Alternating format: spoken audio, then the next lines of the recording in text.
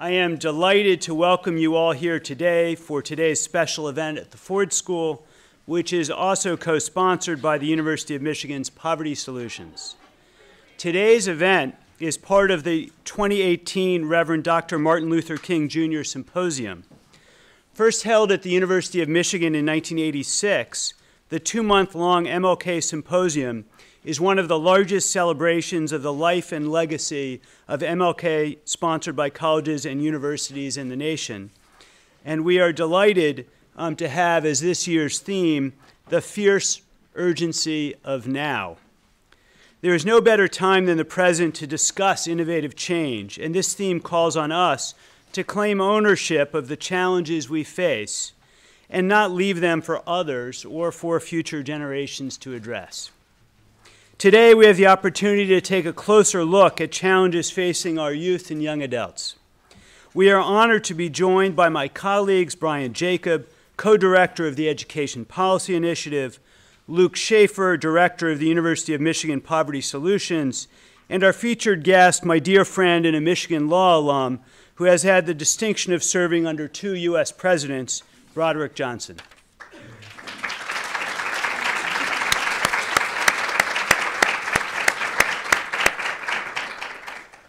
I'm going to say more about Broderick now. You all know, I hope, Luke and Brian, and can read more about them in your literature for today.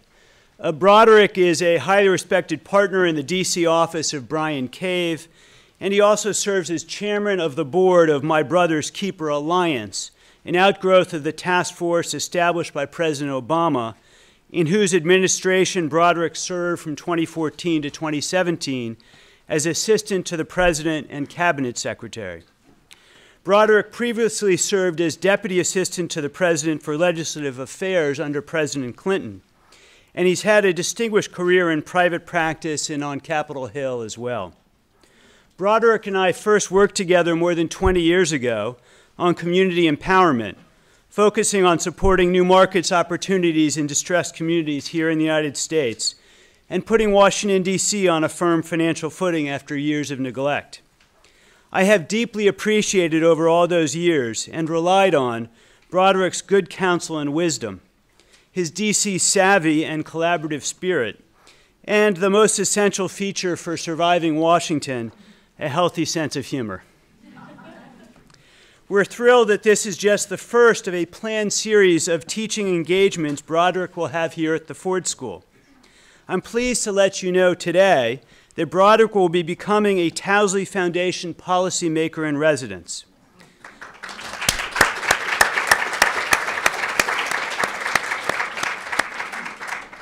Broderick will be engaging with us more informally this term. He will be teaching in our PPIA program this summer, and then he'll be joining us again next winter to teach a course related to mass incarceration. For those of you who are students in the room who are interested in research assistant opportunities, we will be posting a research assistant for Broderick soon. As for today, Broderick will frame the conversation with opening remarks. Then we'll have a panel discussion with Luke and Brian. Following the discussion, Associate Dean Paula Lance will facilitate an open Q&A. Ford School staff will be standing in the room with handheld microphones for those with questions. Please join me in welcoming Broderick, Brian, and Luke.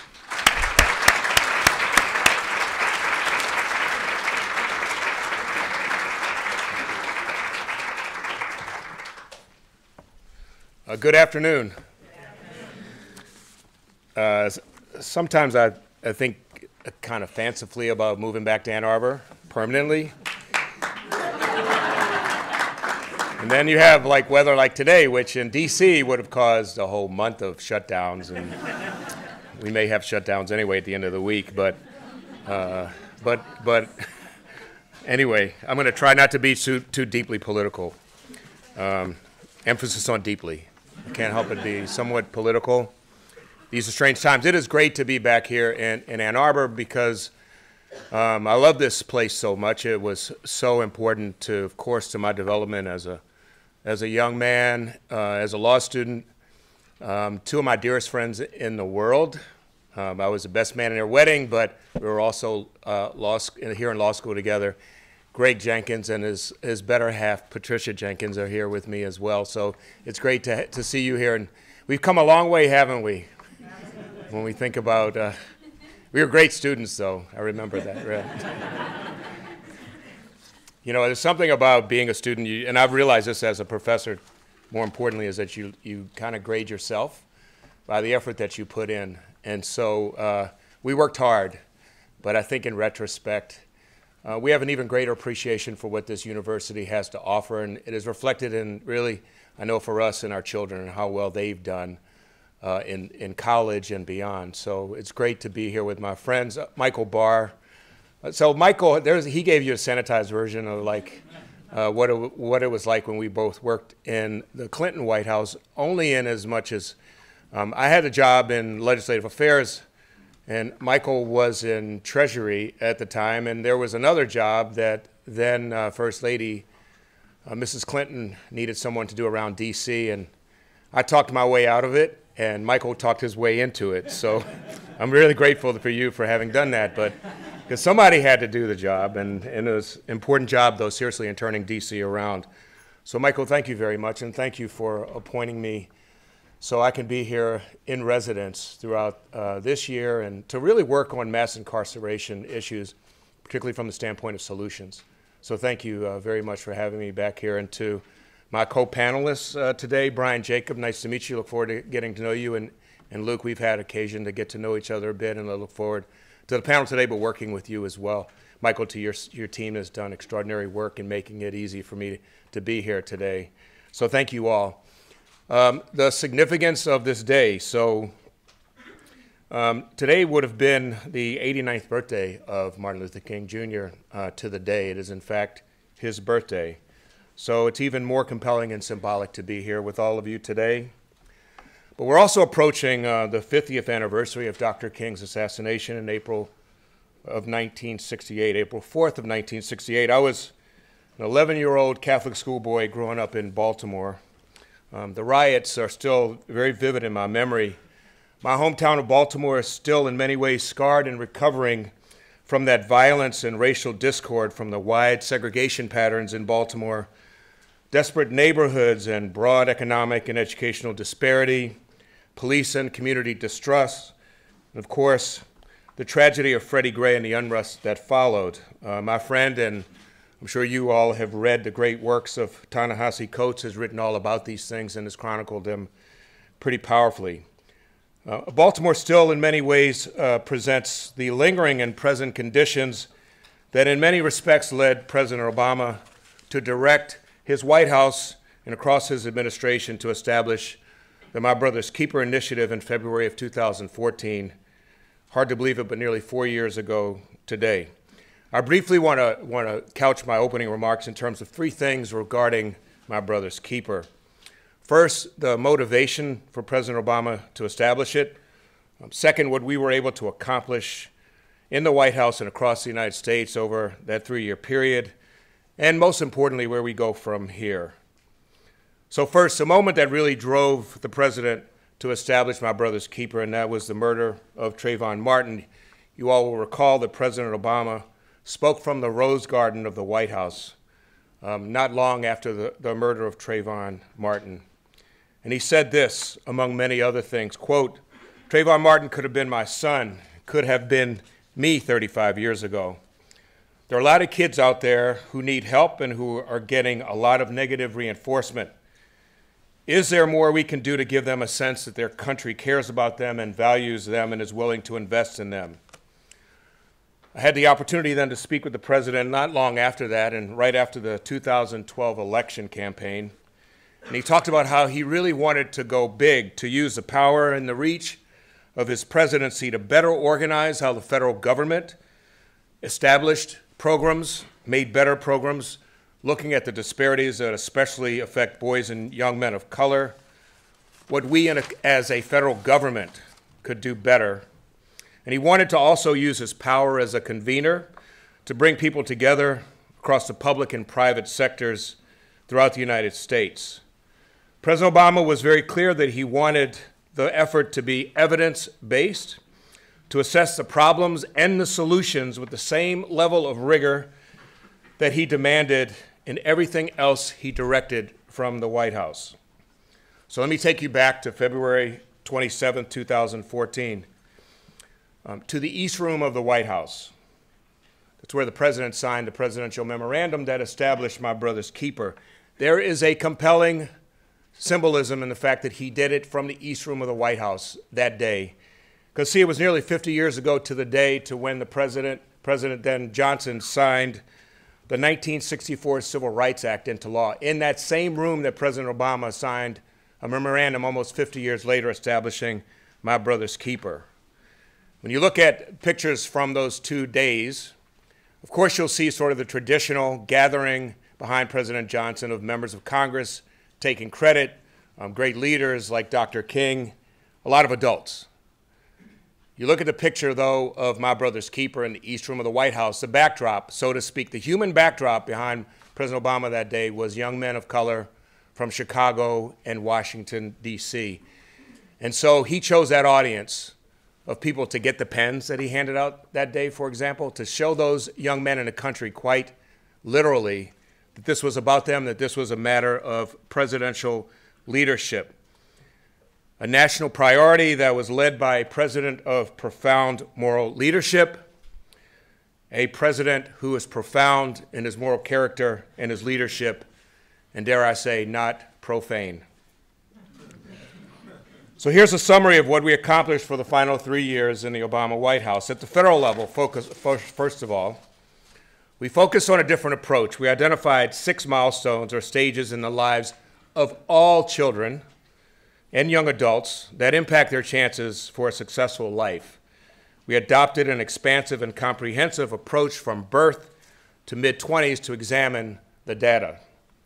Because here's what we know, here's what evidence tells us. First, about the word gap. Now, this startled me when I heard about this, and so I did my own kind of calculus. It was actually very basic math. But the word gap, okay, by age 3, children from low-income households have heard roughly 30 million fewer words than their affluent peers. 30 million.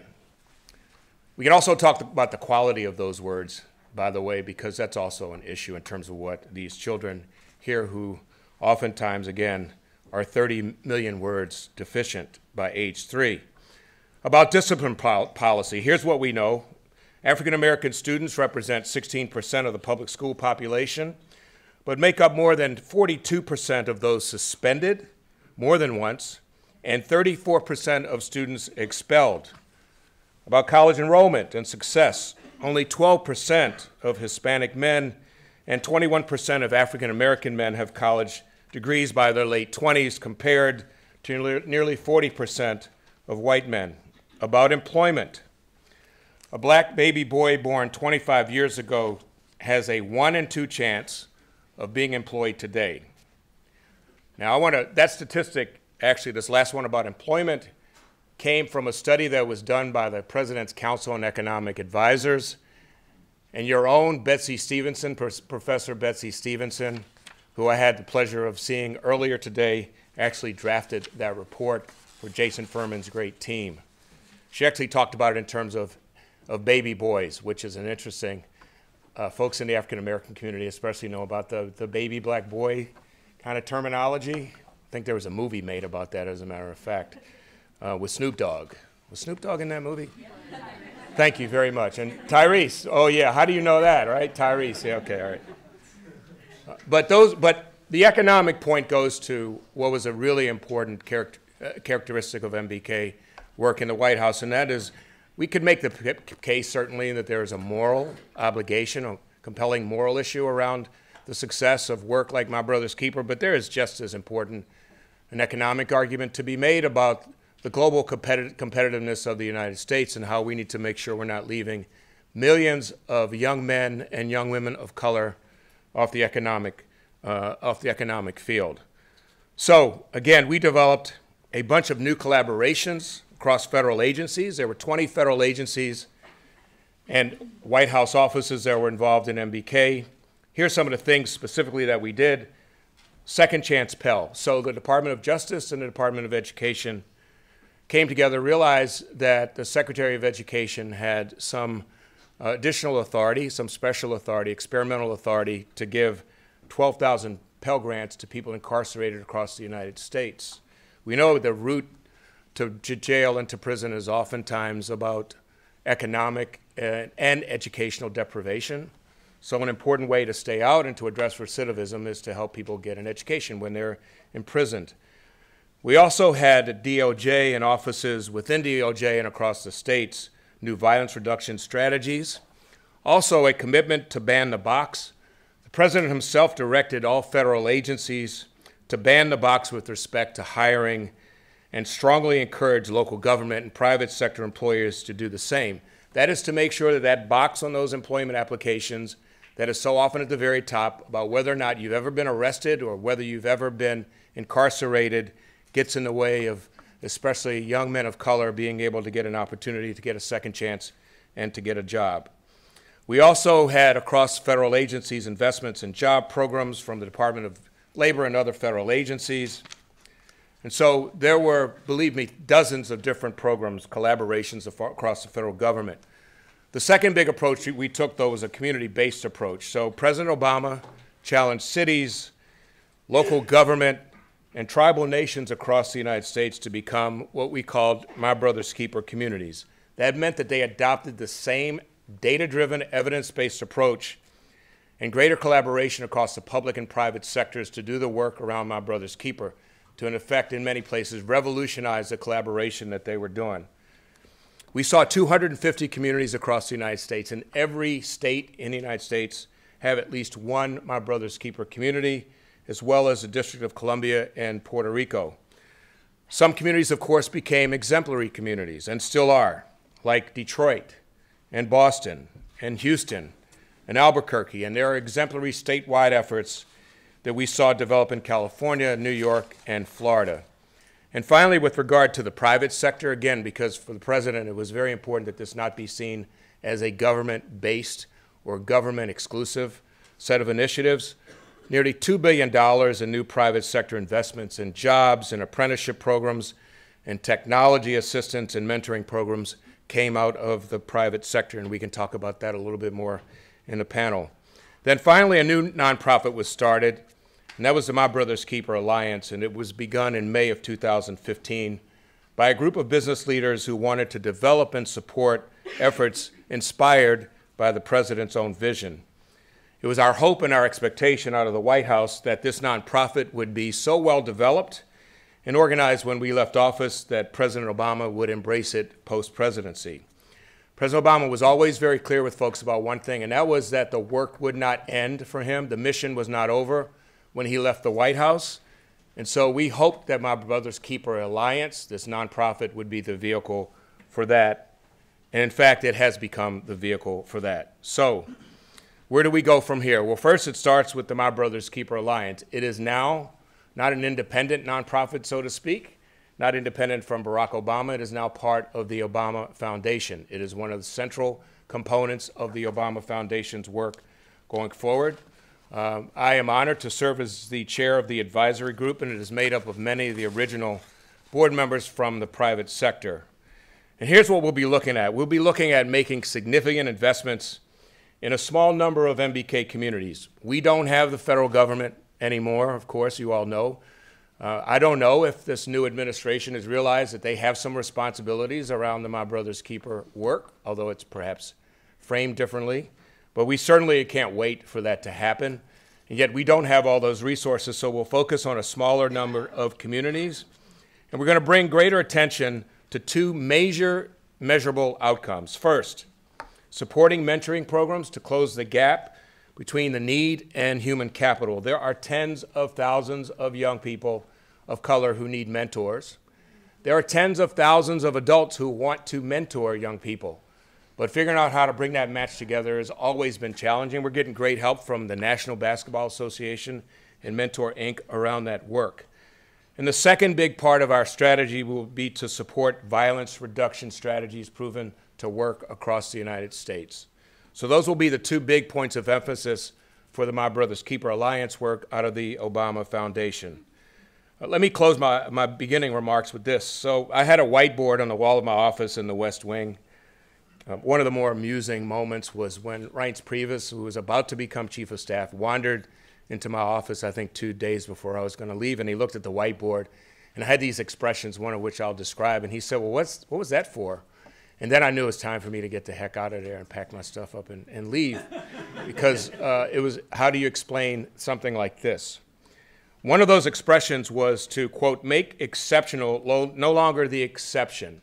Again, make exceptional no longer the exception. Look, I continue to be personally unsettled by the fact that in many ways I'm still seen as the exception to the rule. And it's like the black guy who comes in the room who's got great education and is raising a great family and this and that. And I look around and it's just me. And we have to change that so much. My own sons and my daughter experience some of the same stuff when they go into environments where they are the only ones and they are seen as the exception because they are exceptional. A lot of that, though, is reality, of course, but it's also a perception about boys and young men of color and girls and young women of color in terms of their exceptionalism, because there are, you can call them diamond in the roughs or whatever, but there are millions of exceptional young people of color that we just don't notice for their talent, we don't invest in. So we got to change that. And while so much of our nation has changed since 1968, believe me, an awful lot has changed since 1968. We know we still got a long way to go to change realities, break down barriers, and to hold on to hope. Remember hope? The hope posters?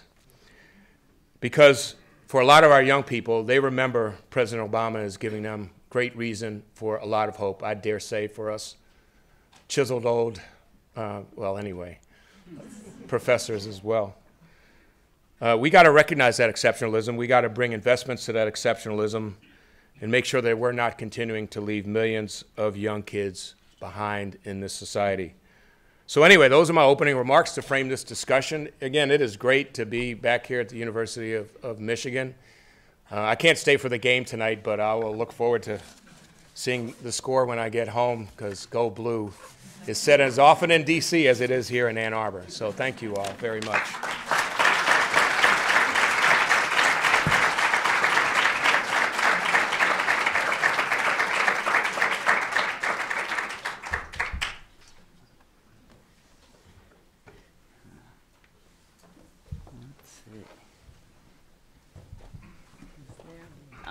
Yeah, look at that. That's it. Okay.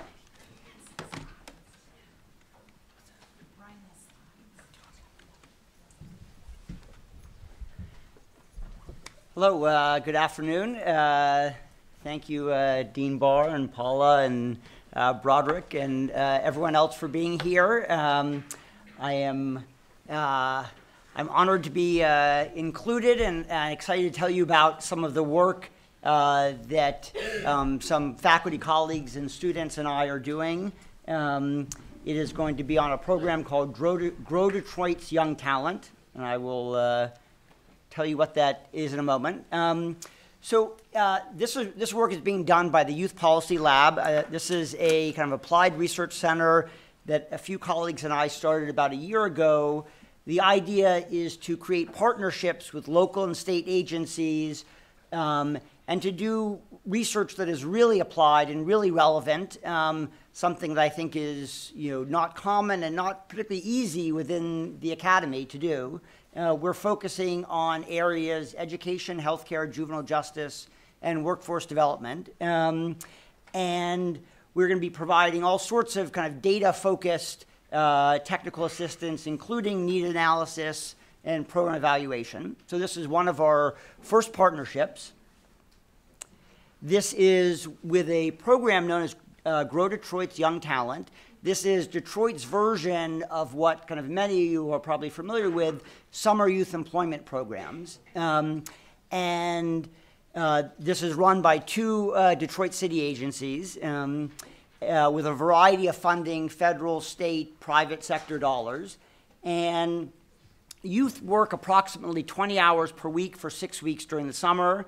In addition to this work, there is a few hours of kind of training in a variety of areas, ranging from workplace readiness to financial literacy. And the work experience that the youth get range quite a bit. And this is one of the ways that I think Detroit's program is a bit unique and kind of more interesting and innovative than other programs throughout the country. The typical summer youth employment program is one where youth have kind of jobs with community-based nonprofit organizations, often of the type that kind of I've described here: childcare, kind of community beautification, community service. Detroit has that, but then when they started and started to increase the program several years ago, they made a big push to involve the private sector more. They've received a lot of private sector funding, and funding in the sense that private sector companies agree to take on 10, 20, 100, even more youth in some cases.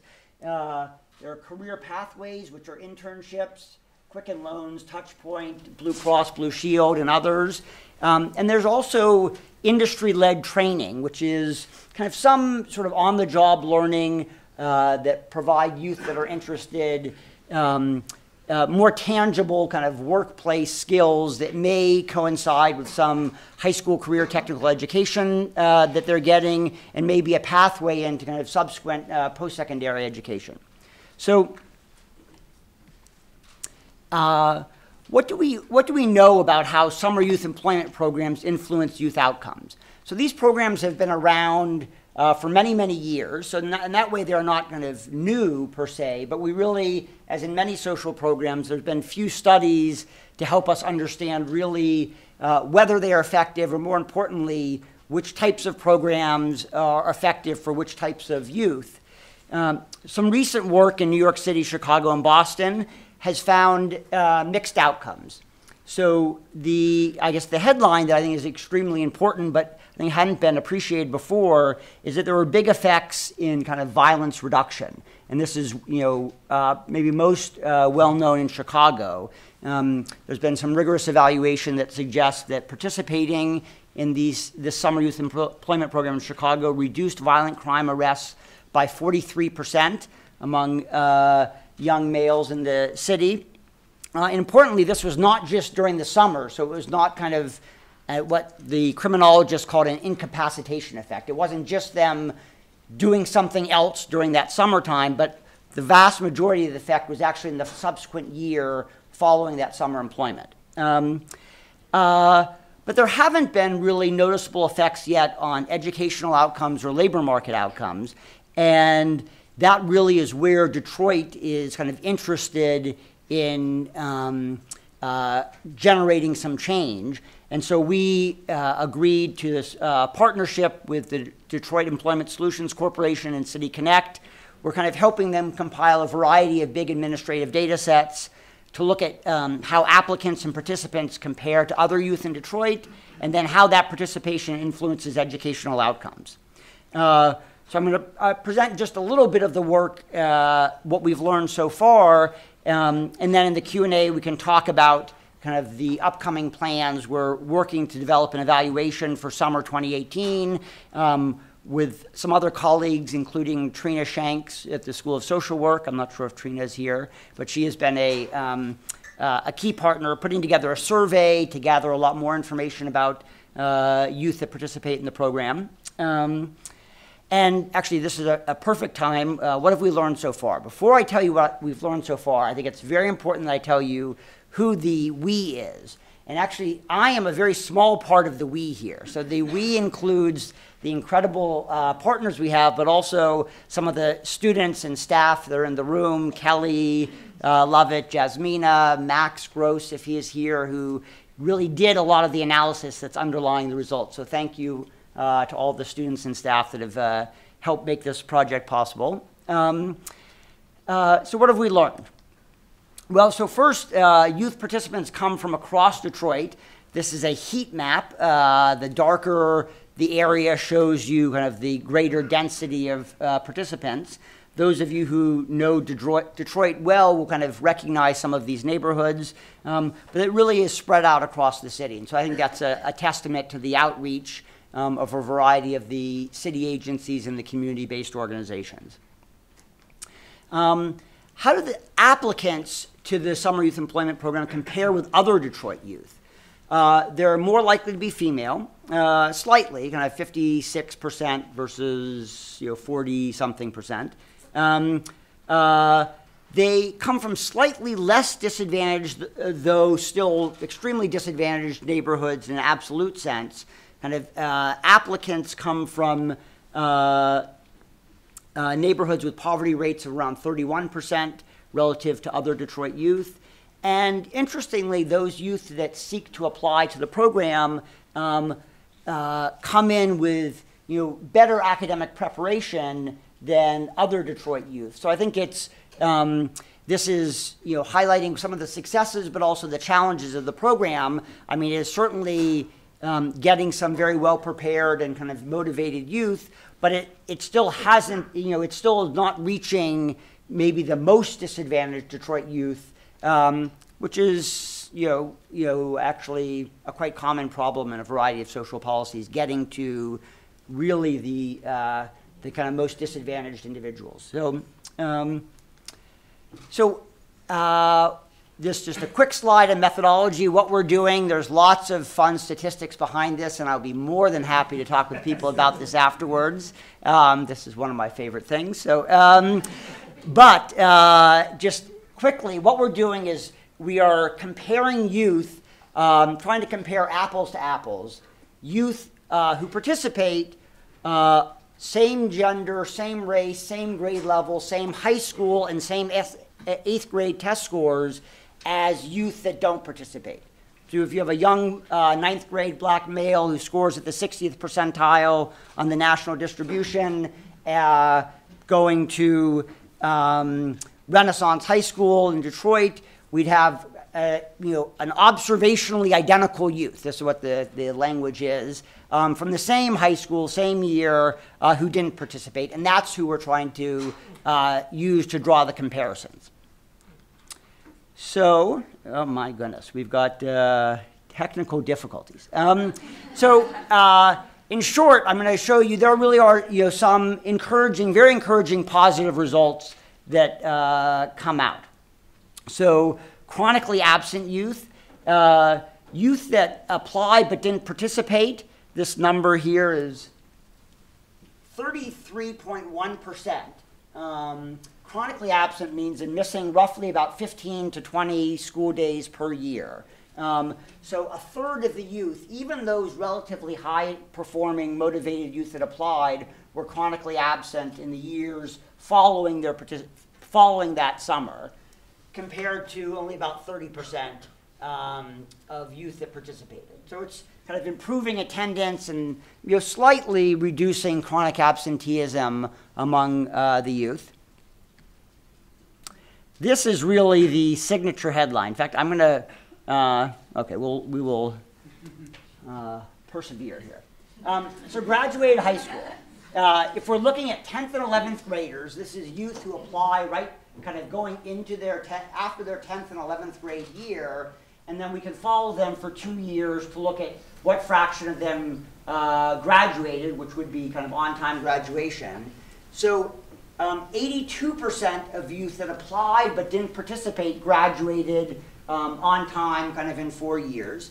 A few percent of those are still in high school, but the majority of that 18% have dropped out. But 87%, a difference of 5 percentage points, 87% of youth that participate in the program go on to graduate, and even kind of a larger number are still in high school after 5 years. So this is very encouraging, kind of in the world of social policy analysis.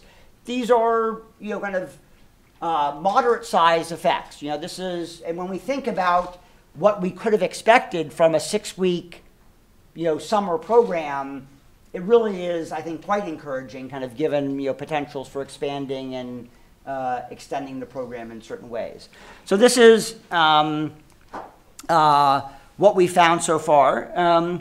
Where are we going from here? So our goal is to continue to work with the city agencies to help them use data to support their continuous program improvement.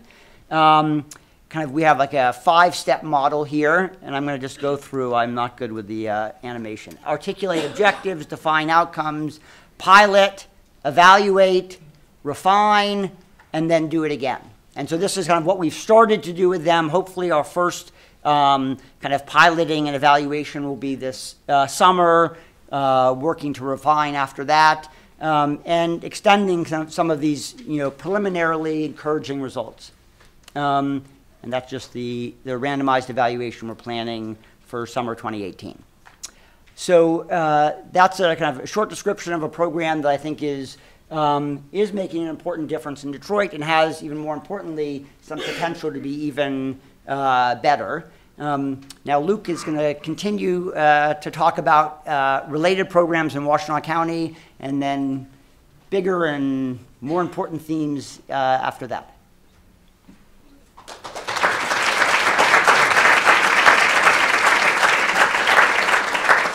Which one is yours? Is that yours? Yep. Okay. Okay, we've now arrived at the least distinguished panelist in the collection. It's always a little bit daunting to speak after a dude who has former cabinet secretary after his name. I will say I got the chance to visit Broderick in his office in the White House, I think maybe a couple times. And it did sort of, as you entered it, it did leave you with a familiar feeling to when you were entering an M-den. I'm pretty sure there was a Michigan lamp, a Michigan football helmet. There was like a big picture of Bo on the wall. So thank you for being an incredible ambassador to the University of Michigan. So I was doing a little bit of time just sort of reflecting on a day like today when we're celebrating the contributions of a giant like Martin Luther King, and just had 3 sort of thoughts that maybe will contextualize my comments here. The first was I always remember going down to Atlanta to the Martin Luther King Museum and space, and getting excited that I was going to get to see his Bible. I knew his Bible was on display, and for some reason I imagined this very pristine sort of Bible, since faith was such an important element of what he did. And when I saw it, it was like the most ragtag thing, pages flipped over, it was beat up and stuff. And, it just sort of made you think of someone who like really used it, right? That's where he drew his faith from. The second thing that I've been reflecting on was that the guy was short. I think he was like 5'8", maybe. And in my mind, it's just important to remember that because he's such a giant now, right? And he's made such an incredible impact on the trajectory of the country. And he was just a guy, just a person like the rest of us, right? So I think remembering that, we can all make contributions that matter, and that his call continues to be so important. One last thing I've been thinking about is reading a book about Richard Nixon, and the two of them actually had a very sort of long-standing relationship. Dr. King was sort of trying to nurture that relationship for a decade or two over the course of the time that they were in the national limelight together. And so it just reminded me that great idealists, right, people who have great visions, can also be politically savvy, right, where he was obviously trying to do the same thing with people on the other side. So for about the last year, my staff and I have been moving along with a university-level initiative called Poverty Solutions, which is situated here in the Ford School, and Ford School is an incredible home for us.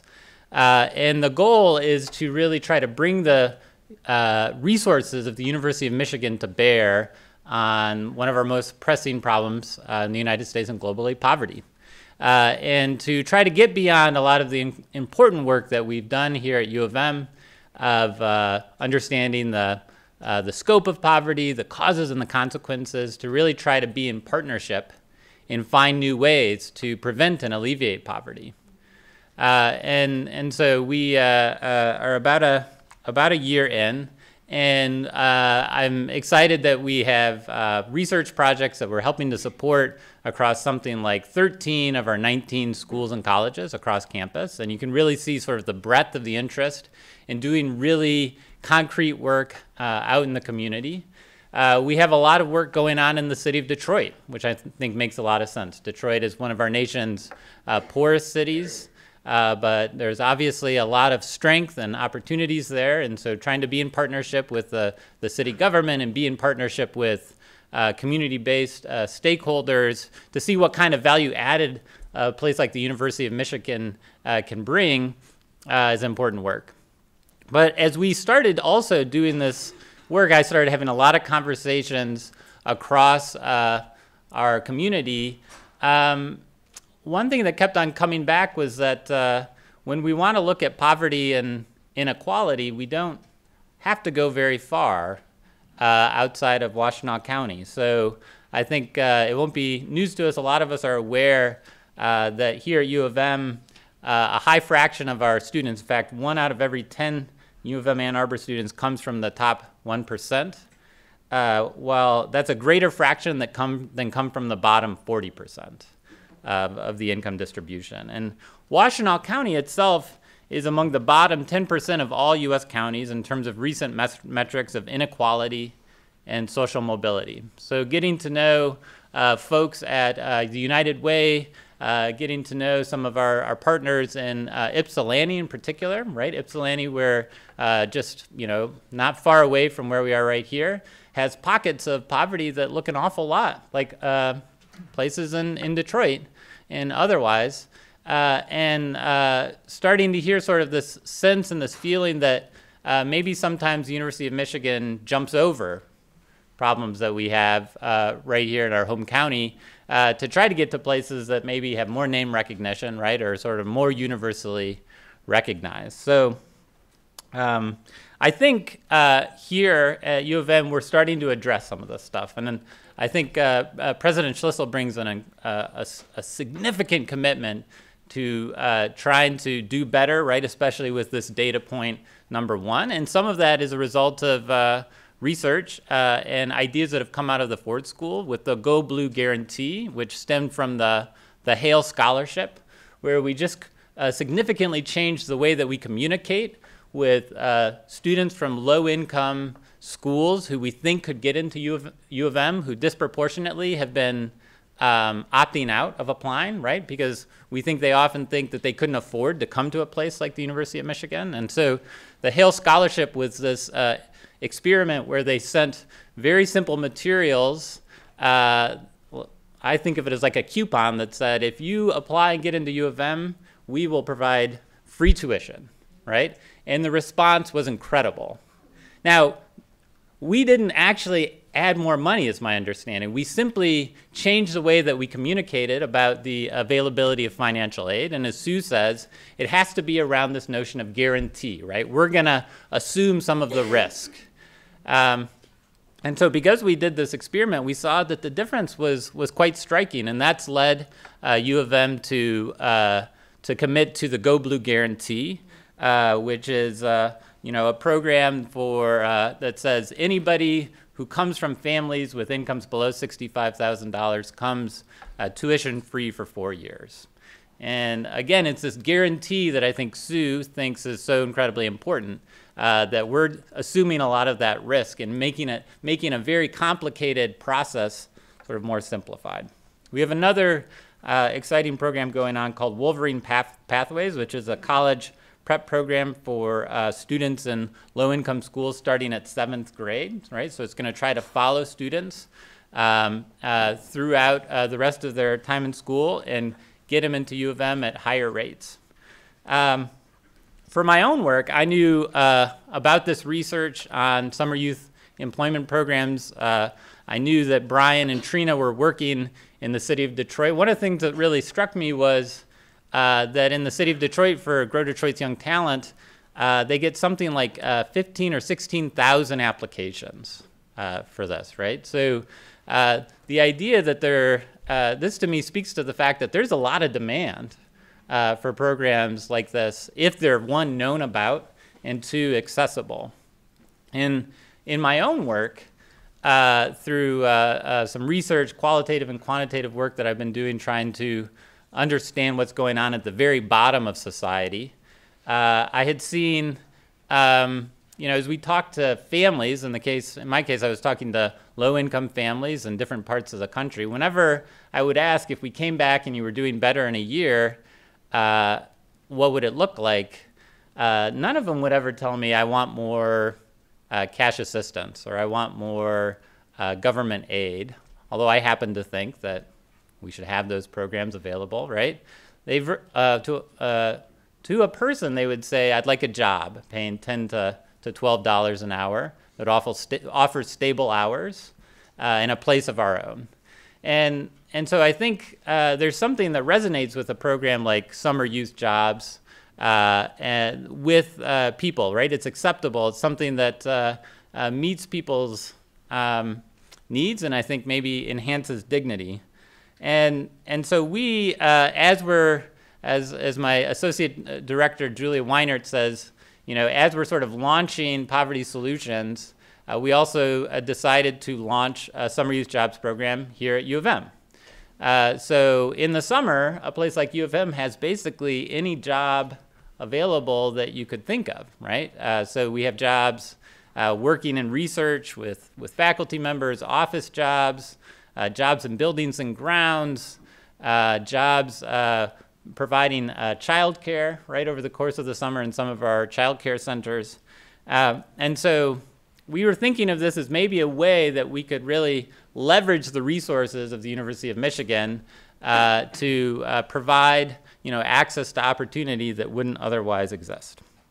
So we partnered with Washtenaw County and Michigan Works. We partnered with the Youth Policy Lab that knew a lot about the best practices on these types of programs. The Ginsberg Center was an important partner that directs, sort of coordinates service learning across the U. And in the first year, we created 8-week paid placements for youth ages 16 to 22 in jobs all across campus.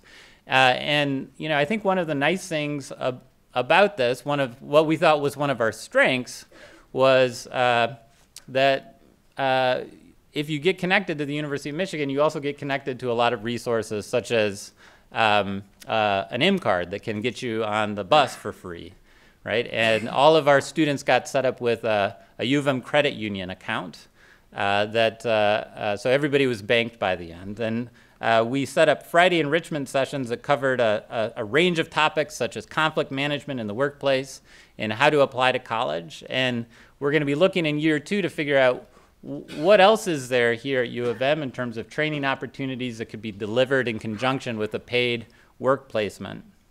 And I think maybe most importantly, we connected all of our youth to a success coach. Now, this is something that maybe you probably can't do when you have 9,000 placements across a large city, but there's a lot of research suggesting that this sort of success coach is someone who you can connect with in a moment of crisis, if you can't get to work, right? Or if you are having trouble managing a conflict with a supervisor, can help you sort of figure out, sort of strategize the best ways to deal with that. And we think that was an incredibly valuable part of the project. All right, well, as with any time that you roll through a new intervention, you learn a lot. And I'm not going to take you through this flow chart, but I just wanted to highlight just a couple quick things. One, when we got 220 applications and we were pretty sure we could only place 100 kids, we felt pretty good, right? That we were going to have way more than we needed. But by the time we got to our first orientation session, we were down to 64 youth. And so some of the kids we just never heard from. Some were underage, some were excluded. And so I think it speaks to like how challenging sometimes this can be, and how the assumption that if you build it, they will come doesn't always work out. Because of our success coaches, right, we're out, on the ground, we were able to bump those numbers back up to 108 youth that were randomly assigned at U of M. We had a program, and then the county had a program. And once we got our students into jobs, our youth into jobs, we kept all but one of them through the course of the rest of the summer. So really it was a matter of getting to the point of the first day of work that we were having to figure out what some of the barriers were. And then through the rest of the summer, we had pretty good success. We only at this point, because we had relatively small samples, know about how they felt about the program. And we were pleased that they felt better equipped to do things like apply to college, right? That makes a lot of sense at U of M. And I think something that we're going to think of as an advantage going forward. They felt better prepared to apply for jobs. And 96% said they were better prepared to interview. And the program had a lot of sort of experiences of both doing a short interview at the beginning of the placement and building a lot of those skills over the summer. Just two notes that I wanted to say. You seem to like the program a lot, but they very much did not like it being connected to something called poverty solutions, right? Makes a ton of sense, right? And a name like Poverty Solutions, I think, resonates with a certain crowd. But trying to understand how we're communicating these things and what we're doing is, even as an expert on poverty, this one caught me off guard. Another thing is we think of this as much sort of building knowledge for youth, right? Helping them with success, and also building knowledge here at U of M. So we had a lot of youth who would come back to their sessions and say, is anybody else in placements where everybody else is white? And I think the enrichment sessions were really helpful in helping youth navigate that. And it speaks to, I think, where we have a long way to go here at U of M to keep on going. And a final thing I just wanted to mention was we're thinking a lot about the right level of targeting. So one question is, we could make this a program that strictly serves low-income youth. Or last year, because we had extra placements, we increased the span of students a little higher up the economic ladder. And we think maybe the targeting does a disadvantage. Maybe we shouldn't be creating programs that only serve low-income youth, but try to bring kids together from across the income distribution. So we learned a lot more to go, and we're looking forward to next year. Thank you.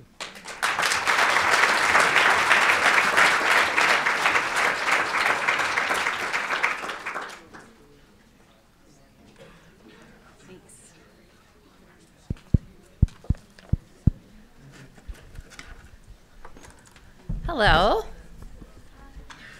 Hi, I'm Paula Lance, Associate Dean for Academic Affairs here at the Ford School, and it's going to be my fun to help moderate a now discussion Q&A session with our amazing panelists. Let me apologize at the outset here. I doubt we're going to have enough time to get to everyone's questions. And I also know for sure I'm not going to be able to keep track of who raised his or her hand in what order. So I will do my best, kind of will make our way around the room. Please keep your questions or comments pretty succinct so we have time to get to as many people as possible. And I'm just going to open it right up. Who has something they would like to ask? Sylvia. Thank you for the presentations. They were all excellent. I just wanted to make a comment. Testing. Okay. I just wanted to make a comment about Luke's remarks that the students didn't like to be tied to the notion of poverty solutions. Many years ago now, Claude Steele, who was an African-American social psychologist and the author of The Notion of Stereotype Threat, and he ran a program here at the University of Michigan in Markley Hall for gifted undergraduate minority students. And his argument was that students didn't want to receive a letter saying, you know, you have been chosen because you are a minority student. They wanted to receive a letter that said you have been chosen because you are an excellent student, you know. And so I think it does make a difference to, you know, students' sense of self-worth and how they enter and function in the program. Great, thanks. Yeah. I was wondering if you guys can talk about how you go about getting funding and sponsors to work with you on these projects.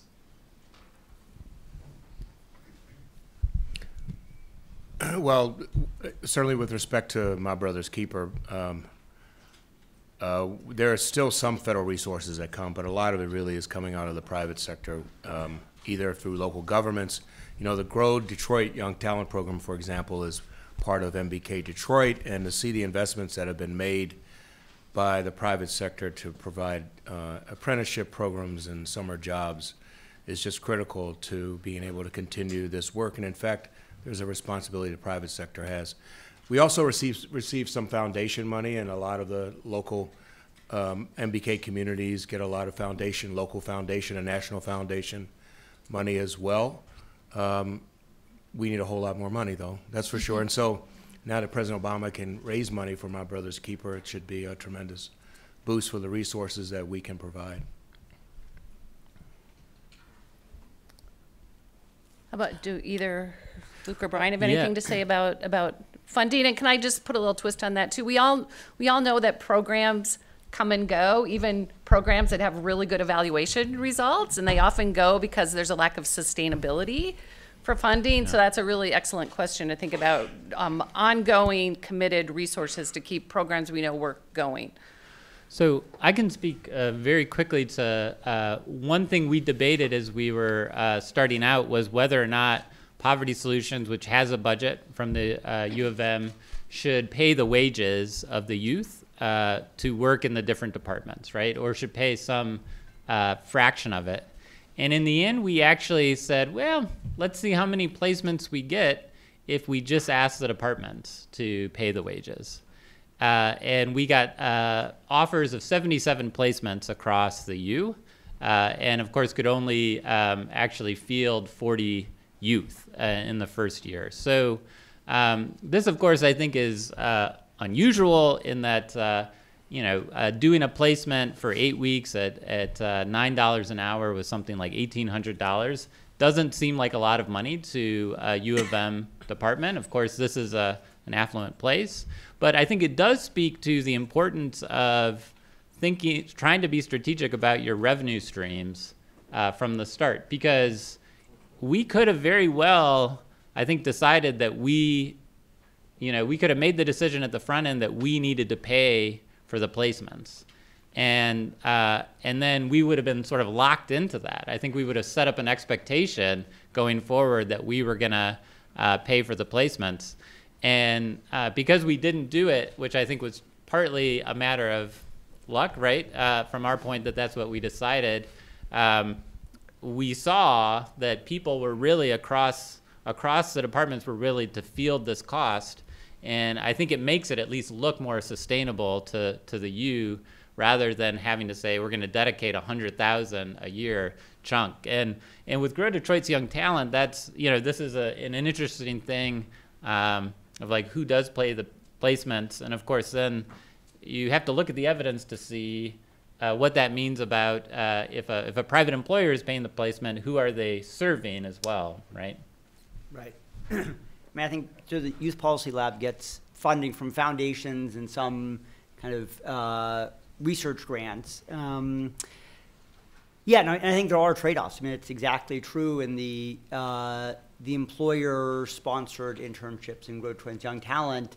They are kind of very selective, and they have kind of minimum academic criteria, and then they do interviews in kind of a career fair where they select the youth that they would like to work for them. And I think that, again, like many things, there's trade-offs. In some ways, that really is a nice simulation of the job search, and it's a realistic setting, and it helps kind of youth get prepared for that sort of market, but it may not be serving some youth that kind of aren't as prepared at the beginning. Right. I mean, the other quick thing was, I'll stop there. Go ahead. Yeah, go. I actually have a question for you, Brian. For the research evaluation for how the program has worked. Oh, I'm sorry, can you hear me? Is that better? Okay. For the research results that you showed for the program for Detroit youth, how long was that research evaluated? Was it just a 1 year and then people asked their questions? Because I actually participated in that program when I was in high school, which was several years ago when it was the Detroit youth program or whatever it was. Right. So what were your results in terms of timeline? So, the results I presented were just for youth who participated in summer of 2015 and summer of 2016, and they were kind of impacts after 2 years. So in either 16 or 17. Okay. Now I forget who mentioned it, but he talked about having a gap between those who want to mentor and those who are in need of mentors. So both she and I work for Big Brothers Big Sisters of Washington County, and we have an extremely hard time to get volunteers and bigs, as we call them. So with their having so much need or want to be a mentor, we're trying to find out how can we get to those people who are wanting to be those individuals. So are you familiar with Mentors Inc.? Yes. That organization. So they're putting a lot more resources into exactly this issue of helping to identify people and setting the expectations of people who could be mentors. But look, I don't know how many of you saw the Seth Curry video with President Obama. It was last year during NBA finals. And it was about being a mentor, and it's kind of funny because it shows President Obama helping Seth Curry learn how to shoot better. And but there were several million people who viewed that video over and over again, and we saw an uptick in the number. So we have to use influencers who can help, and in this area, whether it be Michigan athletes and other leaders here, or be like the Detroit Pistons. We can draw more attention to the great need, but it is a great need. There's no question about that. And let's make sure we have you connected to the Ginsburg Center. Is Sarah still here somewhere? Okay. Sarah, I think yeah. Oh, okay. Already connected. Great. Great, thanks. Oh, okay. We have a question over here. Oh. Hi. I run a youth program in Detroit called Mosaic Youth Theater of Detroit. And what we experience and many other youth programs in Detroit experience is that the greatest barrier for low-income youth is transportation. I'm just wondering, a lot of the transportation innovation that's going on nationally and in Detroit seems to be based on 18 and older. Any thoughts about what is happening in terms of addressing the transportation gap? So I don't have any specific ones that I'm aware of. I'm sure in some of these MBK communities they are addressing the transportation issues. And I understand that Detroit, historically anyway, has had some very unique problems that are on a better path to getting fixed now. But specific to other ones in other communities, I'm not sure about. Is Detroit fixing its transportation issues? Some. Well, you know what? President Obama used to always say, better is good. So let me start with that. Is it better? Okay, all right. For large groups of young people, there's no discernible impact, positive. Yeah, so I'm hoping that we're going to start to see some change there. So we just seeded some money for some folks at the engineering school that's working with the new mobility director in the city around looking at some alternative models to really serve better. The folks at the engineering school think that we can tighten up our bus routes and connect people to bus routes with personalized shuttles and reduce costs and commute times. So I think we're trying to be our own guinea pigs on this. So we've been rolling it out in the U of M system, which actually has a ridership that rivals the city of Detroit, I guess. And so we've just provided some additional funds to do the research they need to figure out how they set up those systems. So we definitely think it's a critical issue. You see it for school, you see it for work. And so we're investing some in it, and we'd like to do more. So we'd welcome ideas. Thanks. Jeff. Hi, so my question is more for Mr. Johnson. So actually I had the fortune of taking Professor Lance's program evaluation course, and one of the things that we talked about was the ban the box movement and how there are some people who are concerned that despite the best of intentions, there might be unintended consequences where men of color potentially have lower employment rates in places where the box is banned. due to concerns that because they're no longer able to filter out who potentially did have a felony or was incarcerated, they use color then as a proxy. So I was wondering what your evidence has found and how you can potentially try to get more to the foundation of the problem if Ban the Box maybe doesn't get the whole solution. Yeah, I know there was some research that someone at I think it was at Brookings, did some report addressing this particular problem about Ban the Box. And I guess I would say we've seen studies, we've seen evidence of the opposite, quite frankly. And sure, I mean, so it's against the law, right, to use race as a factor here. So if it's being violated by employers, then they are exposing themselves to civil rights violations. I don't know if you all saw the New York Times story yesterday, though, about because we're in an almost full employment economic situation, that so many employers are now hiring people who are incarcerated or formerly incarcerated, and so the dynamic has changed considerably, and therefore Ban the Box issues, I think, certainly from a corporate perspective, not forced by government, although I think it should be certainly dictated by government, and many local governments do that. But we're coming to a different place because of the unemployment rate. Now, we're not going to stay at this rate of unemployment, and we're going to certainly see at some point a downturn in the economy. So the importance of Ban the Box doesn't go away. Thank you. Thanks. Thank you guys so much for telling about the wonderful work that you're working on. My name is Camille Tynes. I'm a youth and community development consultant, born and raised in Detroit, and so this type of work is my love. My question is, we've been hearing so much about the new innovative approaches that are taking place in these amazing programs, and even seeing some of the statistics and the reports are like, oh, this is great. My only caveat or concern is how much community collaboration of all participants of the process are included. So not just say certain funders or key stakeholders or amazing U of M, but actually the people that are being served. Because I know oftentimes, like I've worked in roles from being a youth specialist to program evaluation and even doing some contracts and grants management. So that's allowed me to see that oftentimes the numbers paint a pretty story, but then when you get to the on the groundwork, or you actually see like your local or national outcomes, there's a disconnect. So my question to you guys is, so you're talking about how you're recruiting so many youth, but sometimes there are issues of retainment or things of that sort, or like what are those barriers? If say youth or whoever you're serving is included, not just in the survey, but in the long-term process, say maybe not just in a focus group, but more like, I don't know, like a board of directors, whatever, however you would term it for what you're doing, but in the long term, a collaborative approach to see where can we problem solve and how can we implement better? And is that something in the works right now?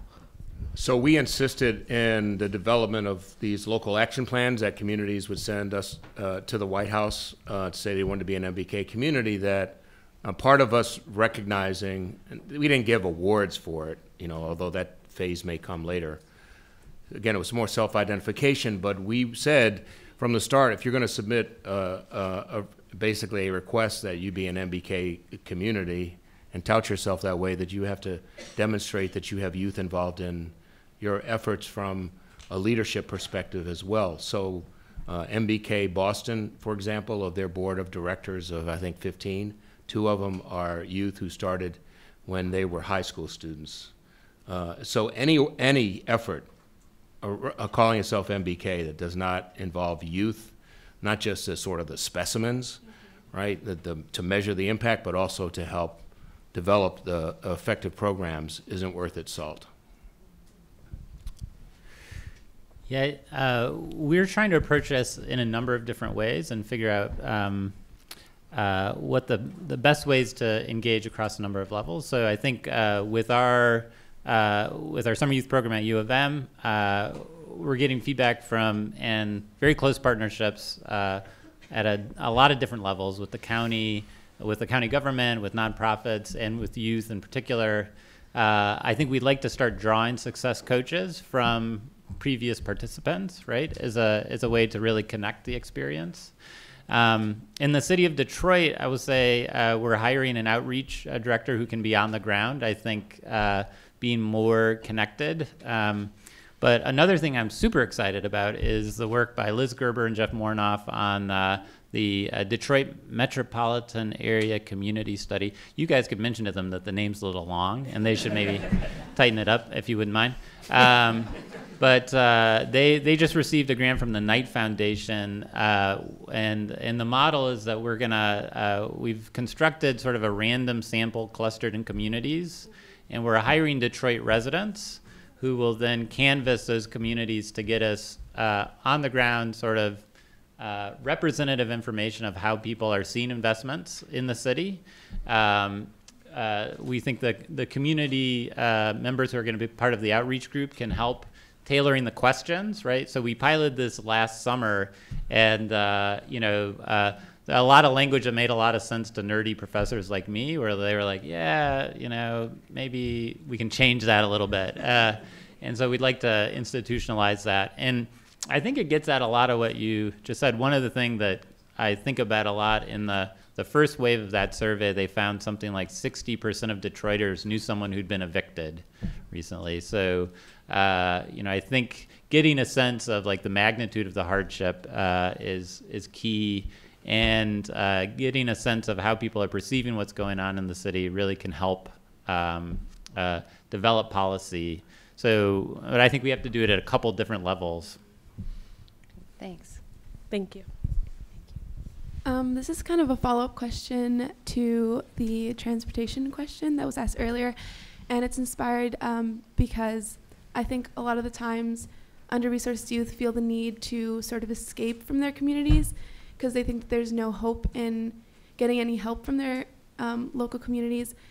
And I was just wondering if there's any efforts being made by any of these programs that were talked about earlier in perhaps desegregating school systems or finding more equality to disperse the resources to all schools instead of a certain number of advantaged youth. I think there are not a lot of kind of formal efforts toward school integration these days. In fact, kind of recent research suggests it's been going in the opposite direction. A lot of districts that had been under federal consent decrees to actively desegregate in some way, those consent decrees, which are 20, 30, some even 40 years old, are being kind of lifted.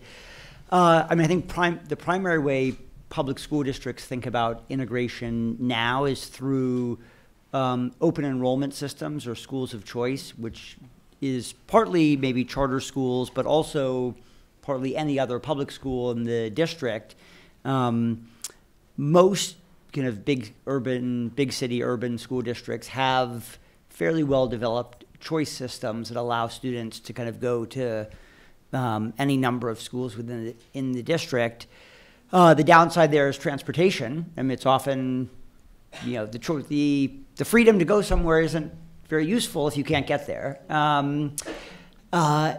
And the other issue is that it is only within the district, and a lot of kind of residential segregation over the last 30 years has taken place, across districts. And so even if you would perfectly integrate the Detroit Public Schools community district, it wouldn't be nearly as integrated on race or socioeconomic status as you would want now because of residential segregation. So it is not a very easy, there's no easy solutions. A minute left. Quickly? Thanks. I've read a lot of studies and articles that suggest that the conditions of schools, how nice they are, the facilities, they have an effect on the confidence and the sense of worth that the students have. Some studies have shown positive correlation on test scores and those matters. So do you think this is a big part of the efforts we've been discussing today, pumping more money into the public schools to revamp the conditions, get better textbook and better facilities to boost that confidence of the students? So can I say something about what I have found deeply troubling about the school system in my hometown of Baltimore? You probably saw some of the national reports of what happened there over the last couple of weeks because of the incredible cold that we had on the East Coast. That 60 of the Baltimore schools didn't have heat for a period of 3 or 4 days, and yet and these were elementary through high schools. And this meant that 6 and 7-year-olds were in 40-degree temperatures in classrooms for days. And you could see icicles forming outside the building. And 86% of those children, it turned out, also received free and reduced lunches or meals, so they needed to be in school. But you had this really unacceptable, I think, kind of blame game that was going around, where you had administrators of the school system saying that there were all sorts of infrastructure issues, there were legacy issues that they inherited, and then you had other folks, other adults saying, it's kind of not our fault, we'll fix it. But for the children and their parents, going to your issue about self-esteem, I mean, it just seems like, adults shouldn't be given excuses for that ever happening, and if it does, fix it immediately, rather than 4 or 5 days of children being subjected to that. It does make a big difference. And yet so much then of the work that President Obama has directed goes to alleviating those institutional issues that get in the way oftentimes of children having even the most basic options. So at least they can have after-school related programs where they can feel like someone cares about them, or they have a mentor they can turn to. Great. So, thank you. Let me wrap up by doing 3 thank yous. First of all, Mr. Johnson, thank you for coming today and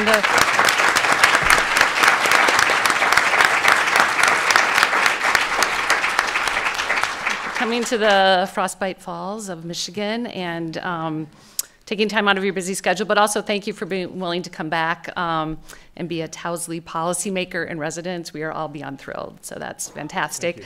Thank you to Brian and Luke for also sharing their experiences and expertise.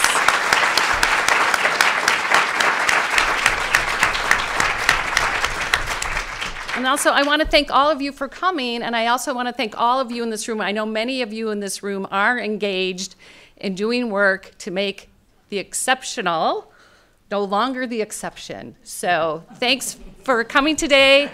Happy Martin Luther King Day, and thank you all very much.